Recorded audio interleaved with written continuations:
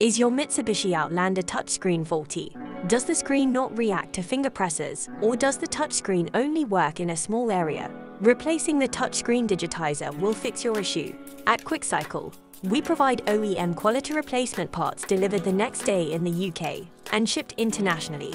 We provide detailed instructions and after-sales support to ensure your repair is successful, easy and quick to complete. We supply all types of Mitsubishi Outlander and Mitsubishi ASX touchscreens, including supplementary PDF instructions for this replacement process in addition to this video. If your screen is similar to the one in the video, we will have the correct screen to meet your requirements.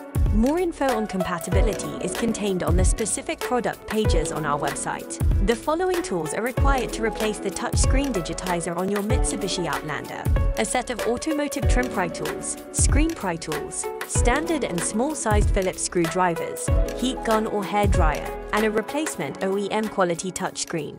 If you need any of the required tools or OEM quality parts from QuickCycle, please check the description on this video for all products you may require.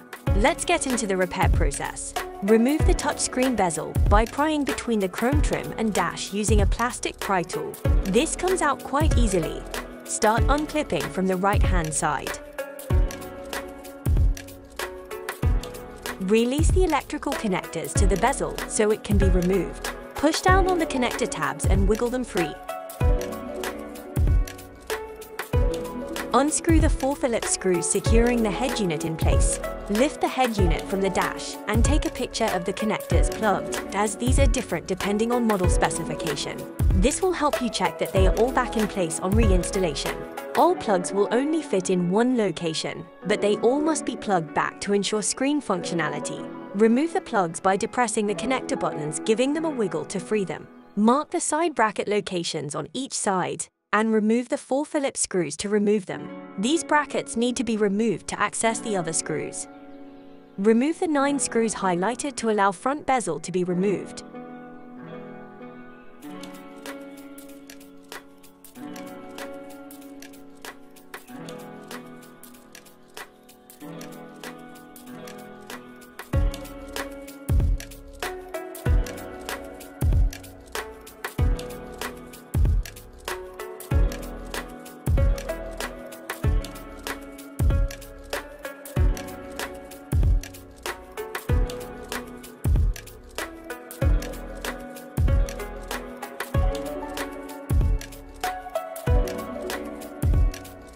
Remove 3 screws on the top cover of the radio to allow the screen ribbon cable to be disconnected.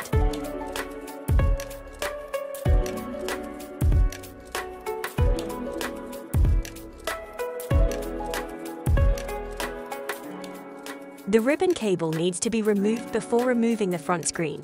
Lift the tab on the ribbon cable connector to release the ribbon cable. With the connector unlatched, lift out the ribbon cable. Remove the screen by prying under and lifting the tabs to release the black plastic bezel. Work your way around the screen to release all the tabs. With all the tabs released, the screen will be free to be removed.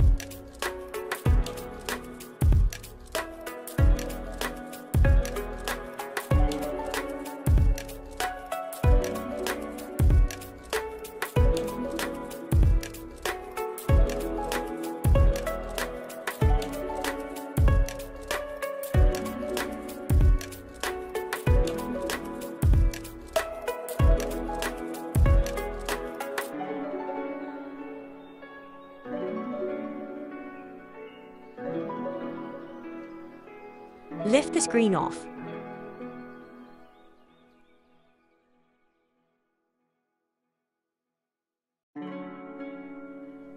Remove the 6 Phillips screws. Red highlighted screws are longer than the 2 highlighted in yellow.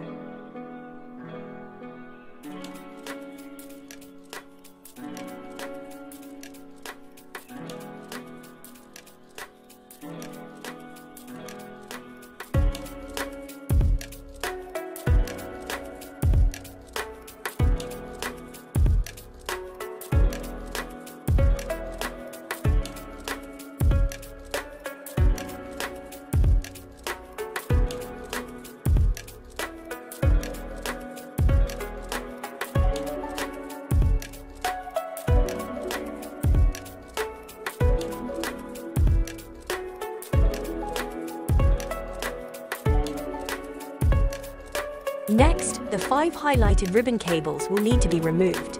Review the next steps in the PDF instructions carefully to see how to disconnect these correctly. Lift the ribbon cable clip to allow the cable to be released. Once clips are open, lift out the cable and set aside. Disconnect the other ribbon cables.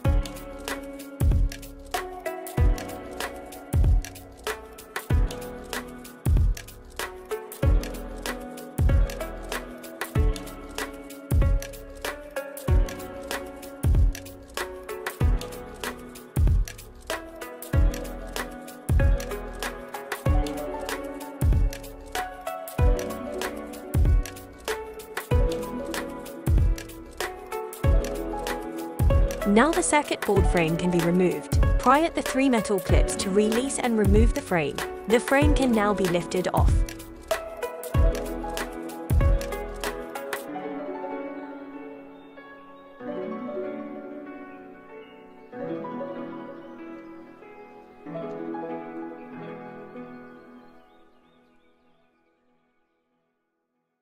Now the LCD screen can be removed. Flip the screen over so the touchscreen is facing up.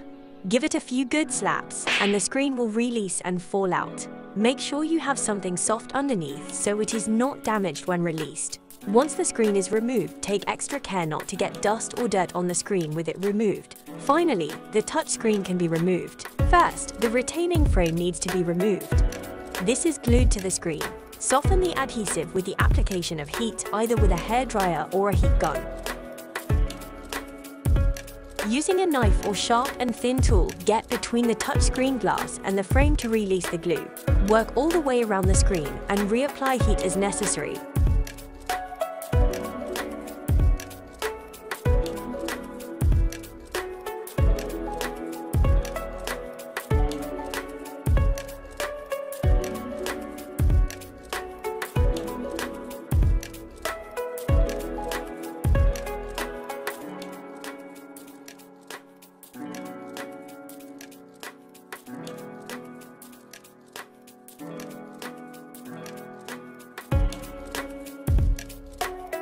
The metal internal screen can now be lifted off.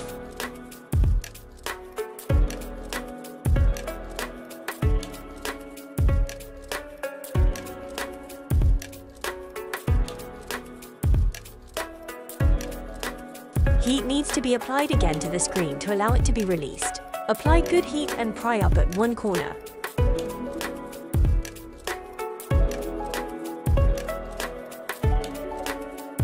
Use a sharp tool and then use a plastic tool to work the way around the screen and release it from the housing.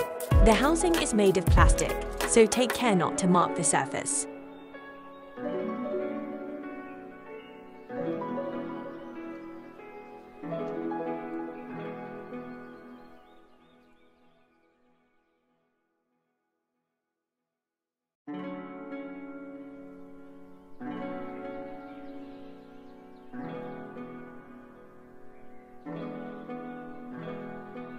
The frame can now be lifted off.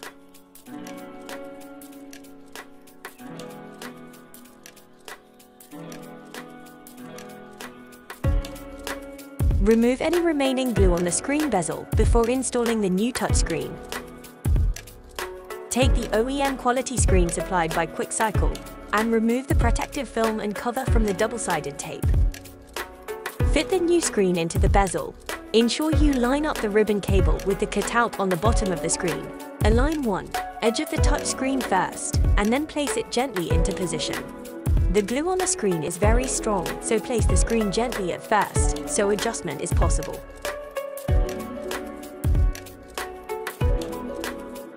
Place the metal retaining frame back into place. Before placing the screen back in, clean the back side of the touchscreen to ensure there is no visible dust or dirt particles, as these will be stuck inside. After fitting the LCD screen, visually inspect to ensure there is not dust or dirt trapped between the screens. Remove LCD and clean again as necessary. The next steps can be completed in reverse order of this instruction, but specific care needs to be taken when reinstalling the ribbon cables. Please refer to the PDF supplied with your screen from QuickCycle to ensure these critical steps are carried out correctly. Well done on successfully changing your touchscreen. We hope this instruction from QuickCycle has helped you repair your vehicle. Please give our video a like and a comment, and subscribe for our future videos. If you need a replacement screen, please visit our UK website from the link in the description for an OEM quality replacement part available to be shipped worldwide.